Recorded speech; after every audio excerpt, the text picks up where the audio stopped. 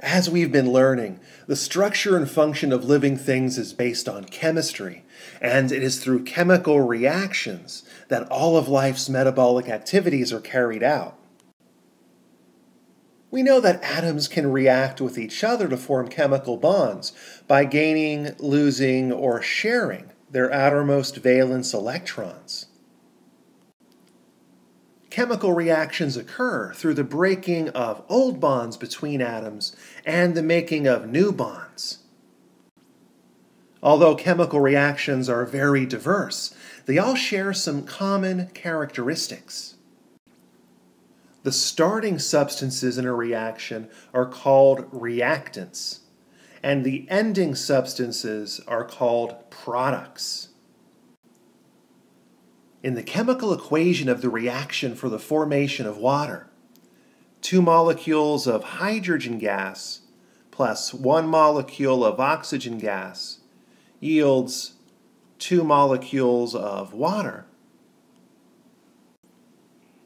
The 2 hydrogen gas molecules and the oxygen molecule are the reactants, and the 2 water molecules are the products. The arrow in the equation represents the direction that the reaction is moving in.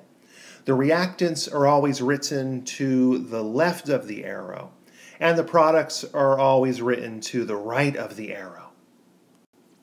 In any chemical reaction, the number of atoms of each element is the same before and after a reaction.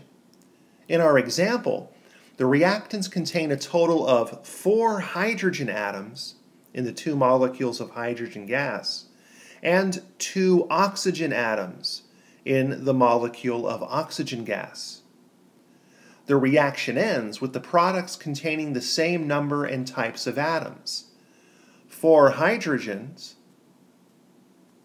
and 2 oxygens, distributed across the 2 water molecules. Matter cannot be created nor destroyed, but it can be rearranged. This is known as the law of conservation of matter. Chemical reactions rearrange the atoms of the reactants into new combinations in the products, with the products now having different chemical structures and properties.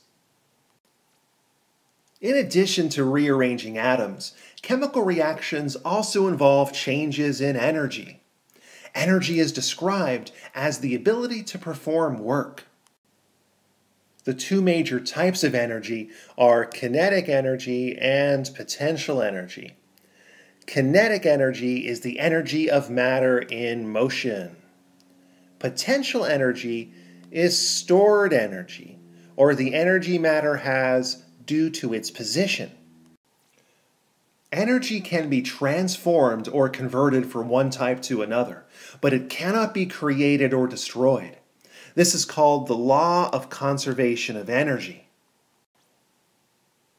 A stretch rubber band is an example of potential energy because it is storing energy in the form of tension.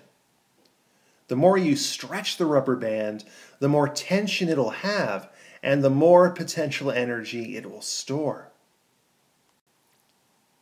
As soon as the stretch rubber band is released, the potential energy is transformed into kinetic energy as the rubber band flies through the air. Another form of potential energy that relates to cellular activities is chemical energy, which is the energy stored within a molecule's chemical bonds. As an example, gasoline is a fuel made up of hydrocarbon molecules that consist of carbon and hydrogen atoms held together by covalent bonds. When gasoline is burned during combustion reactions in a car's engine, the potential energy within the bonds is converted to kinetic energy, which turns the wheels of the car. In the body, most of the chemical energy is stored within the covalent bonds of large macromolecules such as carbohydrates, including glucose, shown here, lipids, and proteins. When these molecules are broken down through digestion reactions, their potential energy is converted into kinetic energy that powers all of the body's chemical reactions. We can also describe chemical reactions based upon how the overall reaction transfers energy. An exergonic reaction releases more energy to the surrounding environment than it absorbs. Remember the prefix ex as in exit, where energy is exiting or leaving the reaction. Decomposition reactions that break down large molecules into small molecules during digestion are examples of exergonic reactions. In contrast, an endergonic reaction absorbs more energy from the surrounding environment than it releases. The prefix end refers to taking energy into the reaction, adding energy into the reaction.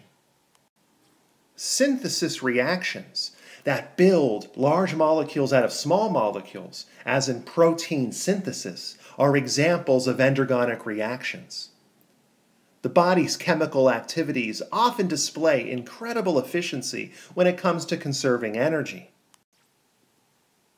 Many of the exergonic and endergonic reactions that are part of the body's metabolism are coupled together.